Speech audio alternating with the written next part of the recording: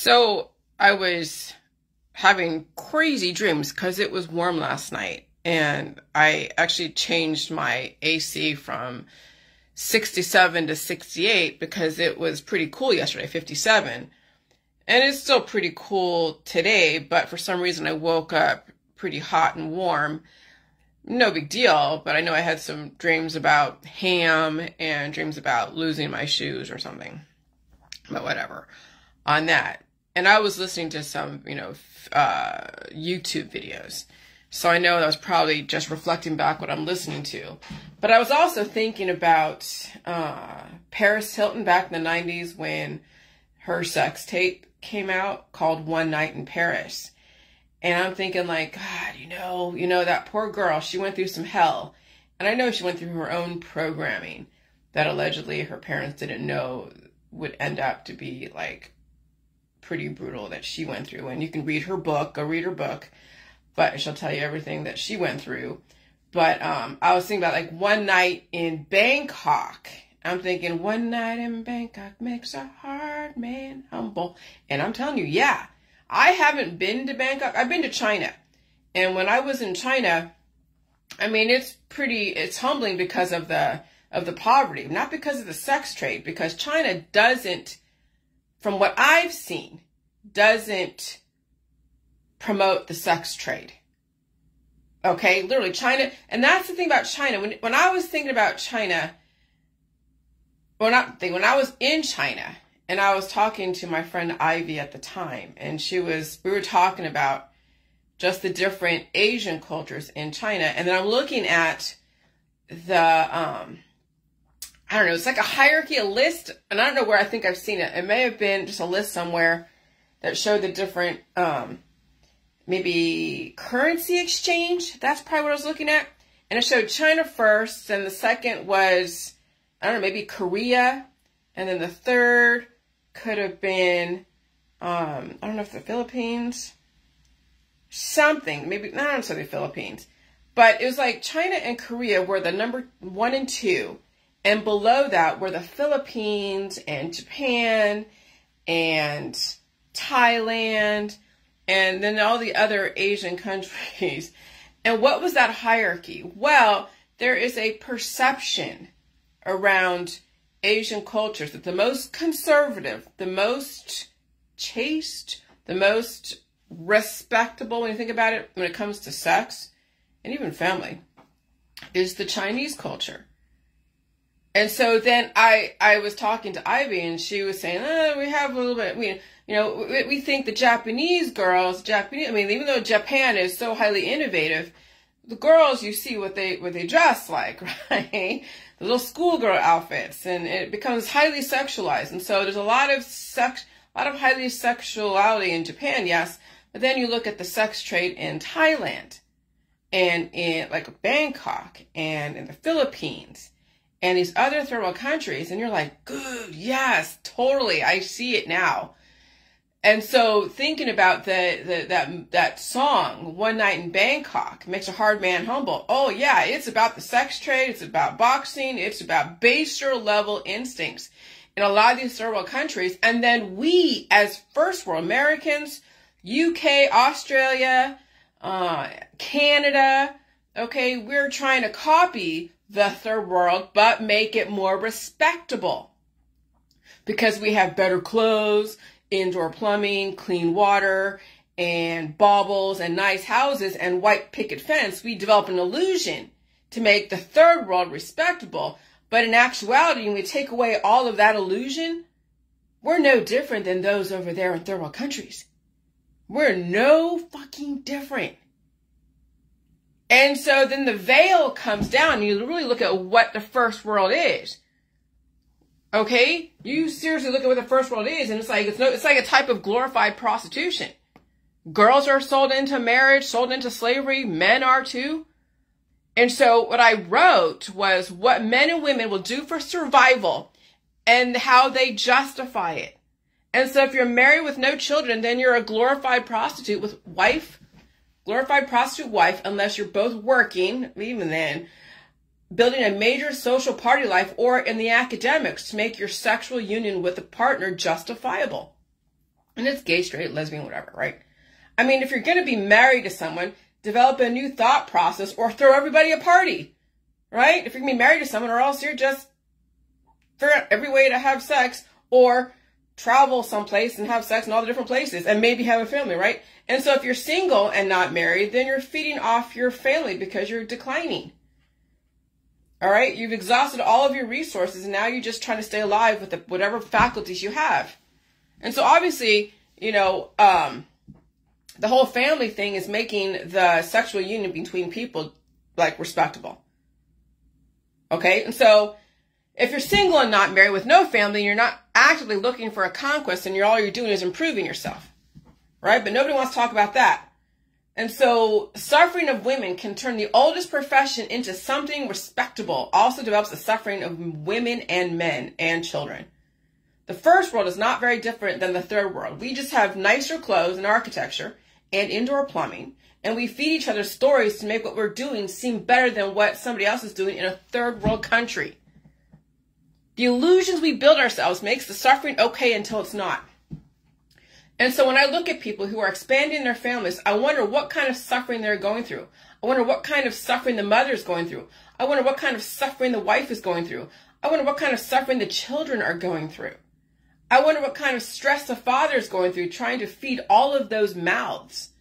The first world came from the third world. We are still suffering, but it's more acceptable until we have exhausted the genetics line. To exhausted the genetic line. Obviously, look around you with the diet suddenly. It's not acceptable anymore. Fertility is extremely deadly at the micro level and the macro level. Boxing and boffing baser level instincts. The black and white checkerboard that you see all over in that video of One Night in Bangkok should tell you too much light and too much dark is death. Trying to come back and regain another lifeline. When you have boffed your way out of existence and when you have boxed your way out of existence, it's brutal. Okay? I release a lot of demons. Below the waist, I release a lot of demons above the waist because of the stupid shit that I got into in the dating world, in the family and friends world. I mean, it's a battle out there. And just because you're in a family doesn't make it necessary, it doesn't make you necessarily protected. Sometimes violence, actually a lot of times violence happens in the family, but no one wants to talk about that. It's behind closed doors. And so after reading that, then let me go back and look at it again.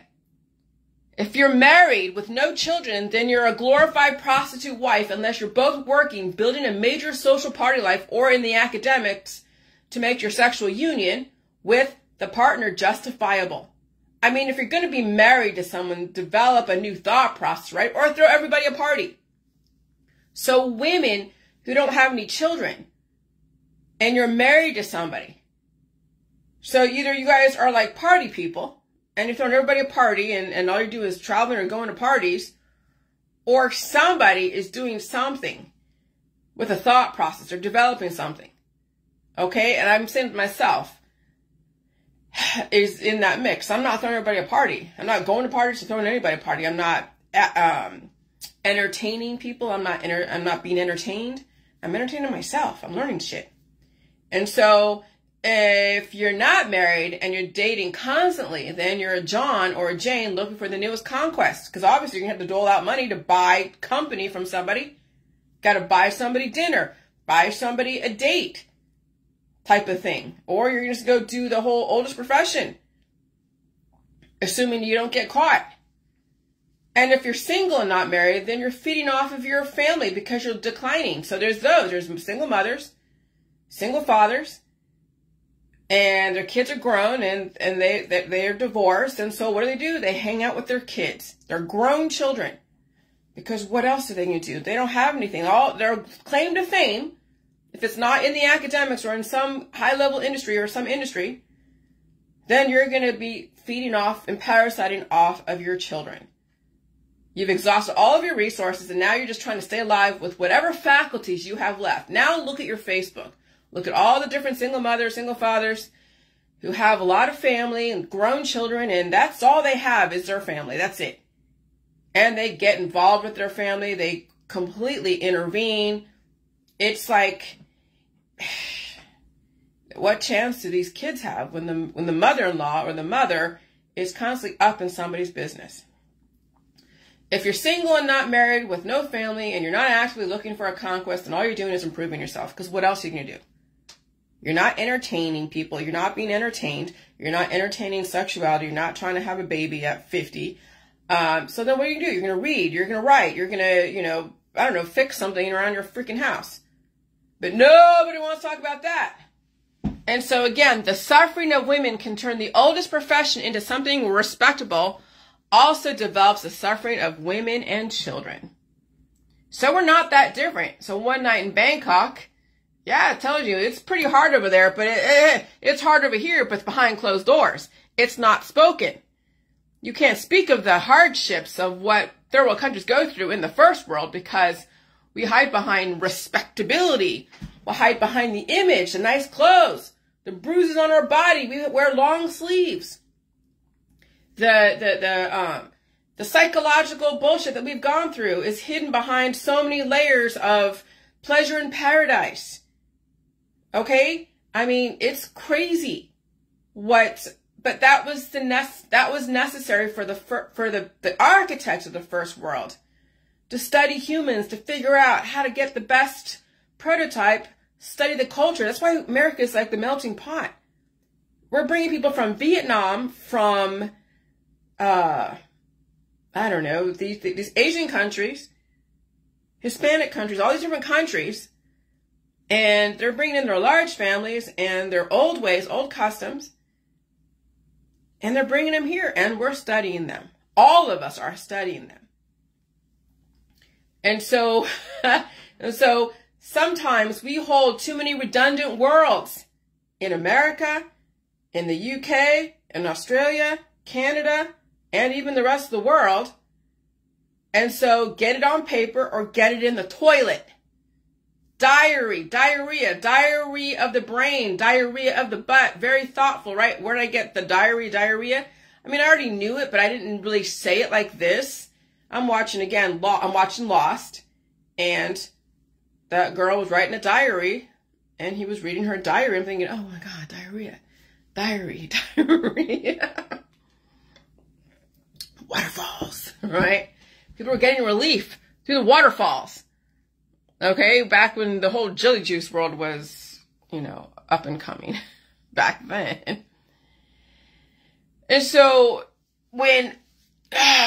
so the way to control reproduction, the way to control torturous offspring, we have so many methodologies that people in the medical holistic system are getting tired of the herbal remedies, are getting tired of the pharmaceutical prescription drugs, are getting tired of all the concoctions that these women are making in their kitchen and giving it to their friends and family. And so they developed a thing called the med bed, which is basically using frequency to silence any kind of voice in your body, the pain receptors. And that's great until there's no more voice left to silence. And then the person is silenced. And so I wanted to post my thoughts about the med bed, because there's no way you could take out poop with a med bed. There's no way to feed you through the med bed. Oxygen is like, okay, oxygen. But without food, without releasing the demons, then all they're doing is taking away your pain until you can't be treated anymore. That's all a med bed is doing, using frequency, using direct energy. I don't want to say weapons because that would imply something else. But that is the new world now. Because just like palliative care, at some point you can't be treated anymore. That's the whole point of palliative care and then going into hospice. So at what point would a med bed actually destroy a person? Well, you got to have a lot more life left in you to warrant having life taken away from you through pain mitigation. And so I wrote a whole thing about the med bed on my Facebook. But yeah, it has a place. I'm not knocking it as far as the efficacy for what it's intended for. But again, you can't mischaracterize things. But I want to show you those that understand where I'm coming from, another confirmation, and those who are contemplating, oh, I'm going to go get a med bed, just like a tanning bed. Yeah, okay. Your own euthanasia chamber? Because if every time you have a pain and you go into your med bed to take away the pain, at some point, you'll take away your life. Now, how long will it take? Well, I don't know. With these frequencies and the way people are holding so much life and diversity in their body, they keep going using the med bed. At some point, they will take away their life. One day, they won't wake up.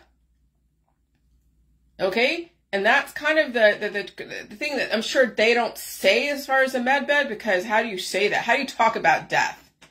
People don't want to talk about death. They don't want to talk about the downsides. Just like the inserts. They don't, I mean, the inserts are there, but no one talks about really, except for those who are anti-V, that talk about the downsides. But those who are pro-V are like, oh, well, you know, we don't need to talk about that. We'll push that under the rug. But there's always two sides. There's always too much of a good thing. Okay, people like the whole marketing shit, and you know, look at love and light. But with love and light comes death and darkness. But who wants to talk about that? I do, because I'm not fooled into these illusions here. I'm not under any illusion what I had to do to survive. I know exactly what I had to do to survive.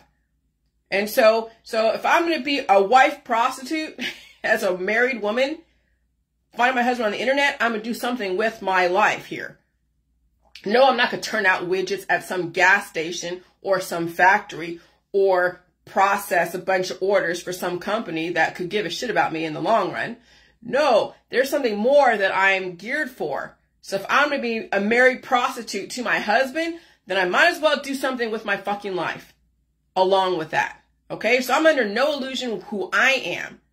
And I'm not under any illusion of who everybody else is out there. As long as, I mean, I don't say it to their face, because that would warrant somebody wanting to hit you for that, because who wants to be called a prostitute? Nobody does.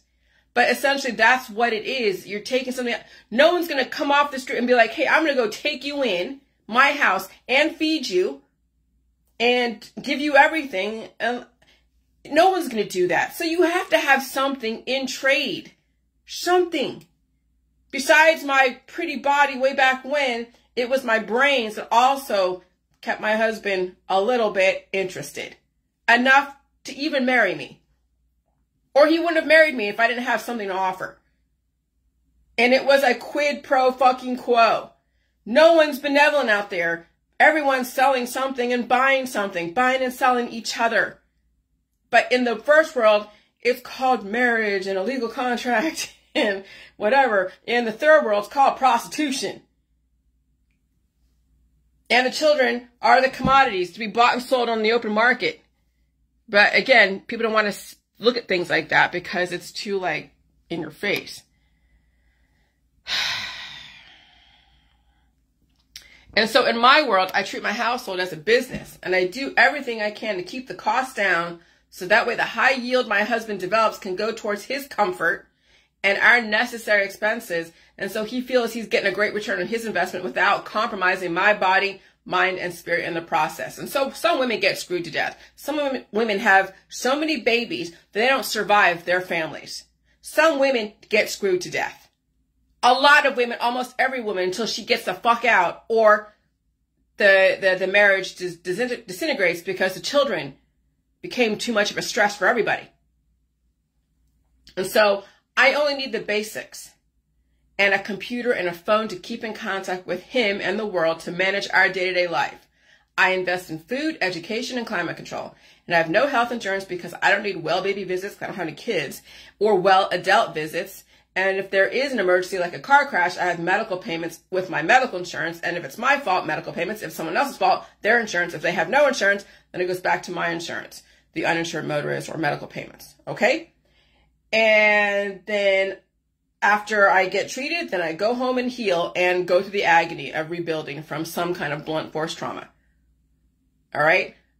But I barely drive, and so statistically, getting into a car accident that would cause me to lose limbs would be very low, but never zero.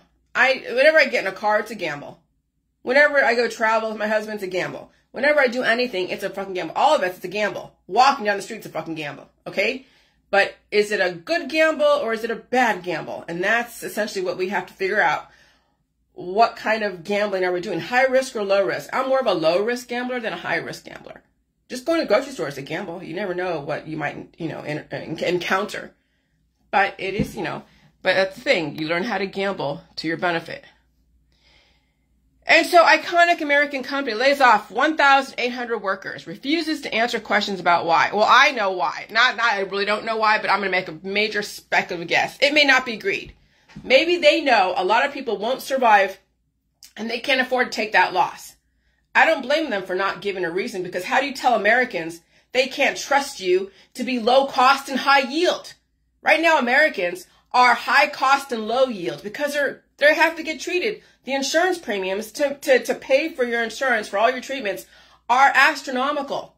Okay? The rise of the diets and the holistics and the activism was the indicator Americans are declining rapidly with very little tolerance to change. Obviously, the surge in cancer rates are a huge alarming indicator, regardless of what you blame it on. Okay? Regardless of what you blame the cancer rates on. And ask 10 people where they think cancer comes from, and you'll get 10 different answers. So I just chalk it up to air, food, and water. They're allergic to air, they're allergic to food, and they're allergic to water. And they have issues with air, food, and water, which requires them to be on diets, getting their therapies, and sitting in oxygen chambers. And when you have a starving workforce who can't handle air, food, and water, they'll be dangerous on the job and to each other. It's not a financial issue and a greed issue. It's also a safety issue. People are dying suddenly every day. And if you look at the healthcare costs of treating disease and cancers, oh my God, our healthcare system and people in the healthcare system are bankrupting themselves and the companies. They have to pay into these programs, and it's thousands and thousands and thousands of dollars per person, especially when they're getting diagnosed every day as well as dying suddenly every day. Some people are worth keeping around because the benefit outweighs the cost, but when it's a lot of people in one company, especially large companies like John Deere, the cost outweighs the benefit. They got to go move to Mexico, where people are hardier. They're not getting so much treatment. Yeah, maybe they might have, some alternative medicine, but it seems that they have a lot more people to work from, not requiring so much, and they can run through the people. What do you mean run through? Well, if someone dies here, they're not paying major amounts of insurance. They're not, paying all these different things that Americans require. Of course, we understand that. And so it's a total financial, and it's a smart move, because we are now costing companies and our families so much fucking money in the first world. And so you can read about how much it costs for cancer treatments. And so the epiptosis, or the program sold out to the Republican Party, I don't know. There's something going on with the whole thing with Trump and the Vance thing. I think they're shooting themselves in the foot purposely. And so we'll have a left-wing regime with a right-wing media. So instead of having The View, like we had with Whoopi Goldberg and those people that are in The View, then we'll have Candace Owens.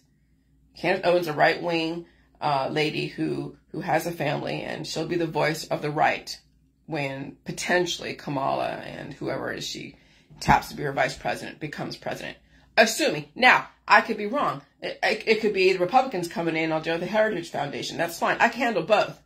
But from what I see and from what I've read and all that stuff, everything is gearing towards the Kamala being our next president. All right? All right. Never argue with someone, period. I don't care if they have a big TV or a small TV. Just don't argue with people. What's the point? Just what's the point? I drank a bunch of milk yesterday. Oh, so good. Okay, so when you drink a lot of milk, yeah, you're going to have phlegm, you're going to have mucus, and that's your body getting the fat, getting the amino acids, the vitamin D and everything else, and then you'll cough out whatever waste material that's coming out of your body from that immune system activation. And sometimes you'll be farting and pooping too. And so, just FYI, I don't do any PMs. I know most of you know this. I still get people occasionally, going through PM. And so I do say, I came off a little bit harsh yesterday to somebody because I was in the middle of thinking something and they're PMing me something that I was not interested in. And it kind of pissed me off. And I wasn't so mad, but I was just like, dude, this is, no. It's only for emergencies. And some people have access to my PM because the people that I know, and it's emergency only. It's not for like, okay, let's socialize. When I'm outside there, socialize. When I'm not outside, leave me the fuck alone. Okay? And And so that's why I don't do PM, because I'm not trying to have people have that much access to me where they can just interrupt me 24/7. No. All right. And so, yeah, I was looking at my Social Security statement and seeing that I made as much as $36,000 out of how many years I've worked.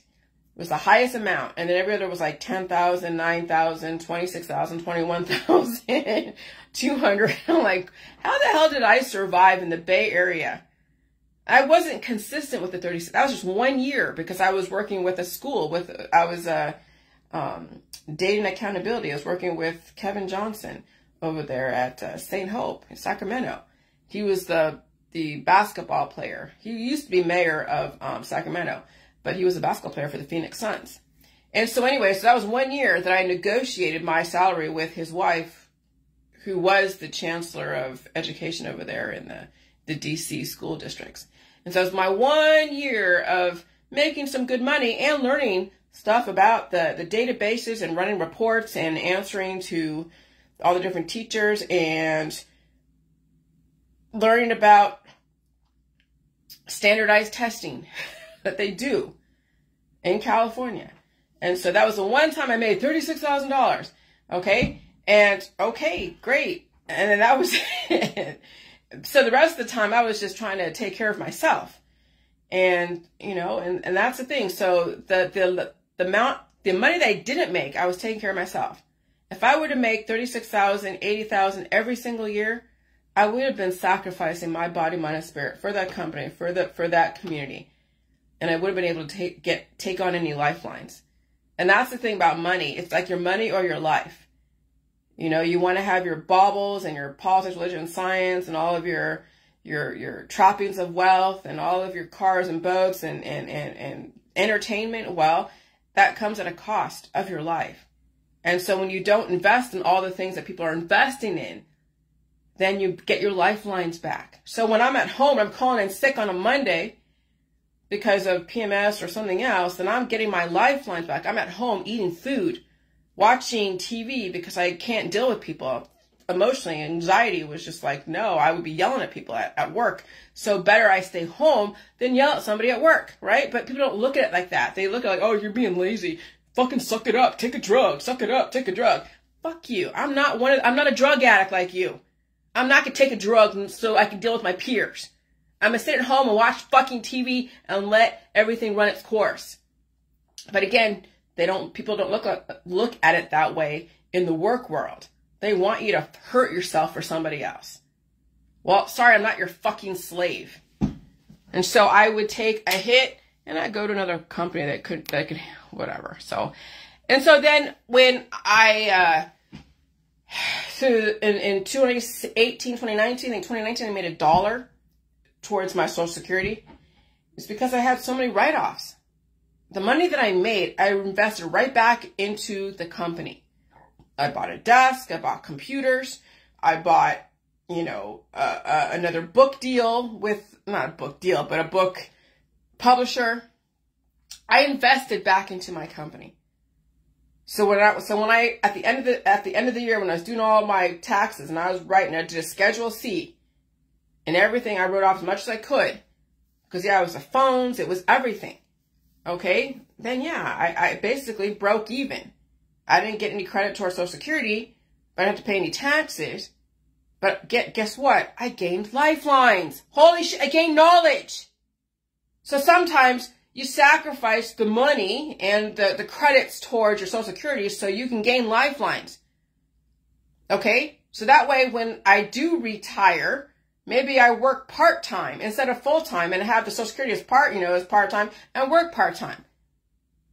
And to then transition another hay flick limit to then work in the next world, whatever that is. Okay? So some people die for money and power while others live for their own life, but you can't have both. Okay? Your money, your power, your fame, your trappings of wealth, and your possibilities in science, or your life. It's one or the other. Those are the trade-offs and the sacrifices. So fine, if you want to make millions of dollars, thousands of dollars, fine. You will sacrifice your life for it. There's always a price to pay for pleasure in paradise. Oh, God. So I figured out that really skinny women can be really mean. Men too. Tunneled, mean. I mean, not always mean, but mean and tunneled if you cross them. If you represent something that they like, then they're nice to you. But if you don't, if you get out of line or whatever, then it's like, oh God, you know, here you go. Okay? And so it just depends. So it's like one or the other. It's black and white with the skinny people.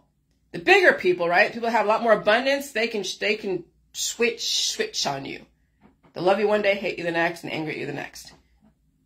And so you get 3 or 4 different personalities with a bigger person. You get 1 or 2 personalities, one personality relative to how you influence them or not influence them. And so you might have like 5 skinny people that would represent one big person with 1 billion personalities. And so I just stay away from everybody. Because I don't know what I'm dealing with. I mean, I'll say hi to you and I'll be out there. I'll say if I'm out there like in the public. But as far as going anything further than, hey, what's going on, and we'll bullshit for a minute, I don't get involved with anyone. I don't get involved in their drama. Nothing. And anytime you accept gifts, there is expectation. And so even that's where you gotta be very careful dealing with people, because you don't know what you're buying. You don't know what you're accepting. You don't know what kind of contract you're signing. And sometimes that contract could be with your life. And so it's better if you can. If you need people, then you're going to have to sign your life away. Literally. But I figured out that in this environment, you may represent something in people that some people will be violently opposed to. And when I was in Hawaii, I saw that with a meth head hitting some strange guy that was actually with a backpack, Asian dude with a backpack, reading something, wasn't even paying attention to his surroundings, and some meth head guy, homeless guy, hit him from the behind. And I was like, holy shit.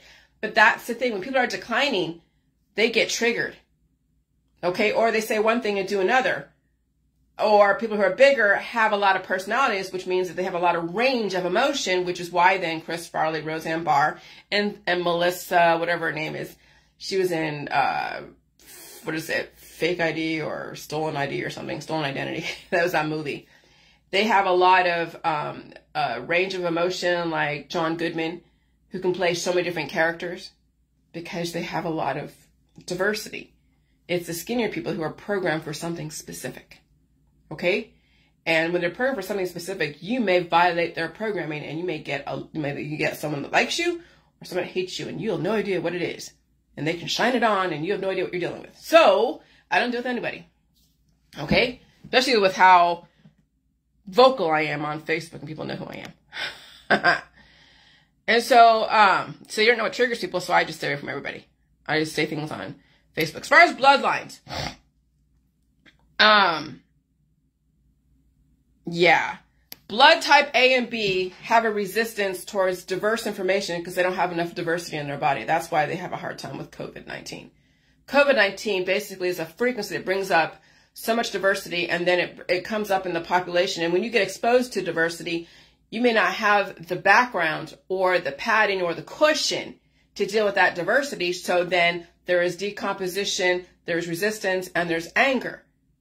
And so, yeah, that's the thing. And then there's cancers. The cancers come up because those are the different antibodies that are like the understudy. They want to take over someone who is declining because they're in resistance to those who have a lot of diversity within them. And that's even on Facebook. People don't like my information. Well, they have a lot of resistance because of lack of diversity, lack of new information, lack of being exposed to information.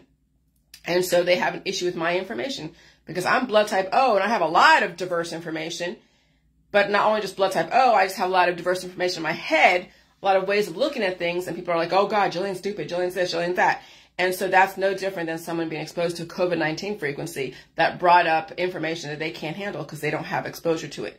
And so that's what I'm saying. If our O plus or O negative, the ultimate blood types to be, I don't know if the RH factor is a good thing or bad thing, but it's still balanced. O positive, O negative, it's still balanced. It's still chemical reactions. Okay, and so the African population, yeah, white and Mexican, have a lot of predominant blood type O's. And of course, there are blood type A's and B's in the African population, but predominantly the Africans and the Hindus and the Latins and even some of the whites have blood type O. But the ones that are blood type A and B, you have to really build up a padding of diversity. And yeah, infection. And I don't know if you can handle a little bit of infection at a time to build up your pressure of information, survivability. Okay? And so, yeah. So the money you did not make was when you saved yourself and you stayed home and stayed safe. And you did what needed to be done. All right? The days of retiring to Florida are over because, yeah, hurricanes. Holy shit. Barack Obama and Michelle Obama endorsed Kamala Harris for president. All right. Well, this is the time where I am going to reverse what I thought about Obama and the Obamas. Back in the conspiracy world, I hated Obama because it was all the conspiracy stuff and Alex Jones. And so I was very radicalized against Obama. I liked him in the beginning, and then the conspiracy world crept in, and then it made me not like him. And now I'm like, you know what? Fuck it. Bring in her. Bring in Kamala. Bring in whoever. I don't care. And the whole thing with the Olympics, okay, well, we're heading into, yes, Eurovision. Have you seen Eurovision? What is it? The saga of something? I was thinking, you know what? That's exactly Eurovision, the Hunger Games, all that. You could say it's bad. You could say it's good. It doesn't even matter at this point. Diversity is diversity. Colorful people. Be the one to survive. Be the one to stay home and stay safe. Be the one not to be a prostitute to anyone. Stay at home and improve yourself. Expand your brain. Release the demons. Feel the pain and suffering. I don't feel too much pain today.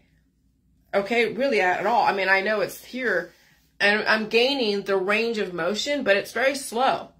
I'm not going to force it.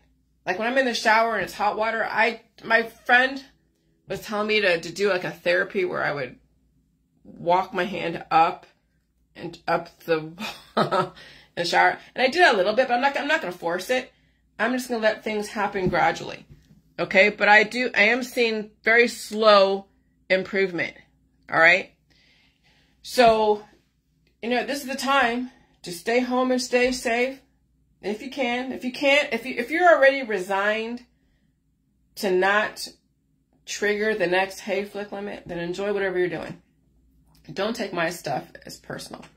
I say what I say because I have the freedom to say it. I'm not targeting anyone specific, and I'm not imposing my way on anyone. I just say what I say.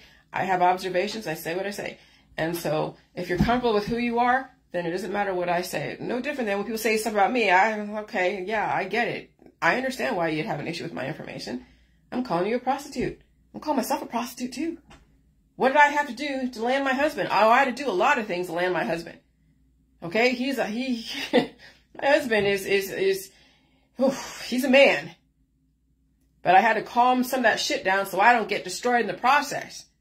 Some women will get destroyed by their boyfriends and husbands and whoever in the process. I'm not going to be that one. I'm not the one to be destroyed by anyone. Okay? But I'm under no illusion what I had to do to get married. How many women out there are under the illusion that what they're doing was so respectable? Yeah, I guess it is. You want to call it something else.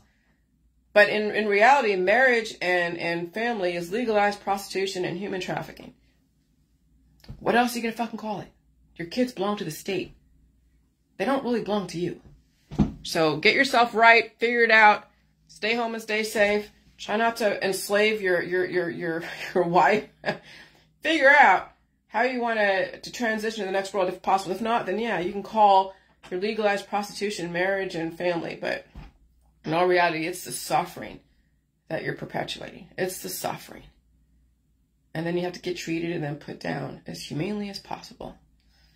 Yeah, there you go. You have the med beds for that. You can have your own little med bed at home. All right, bye.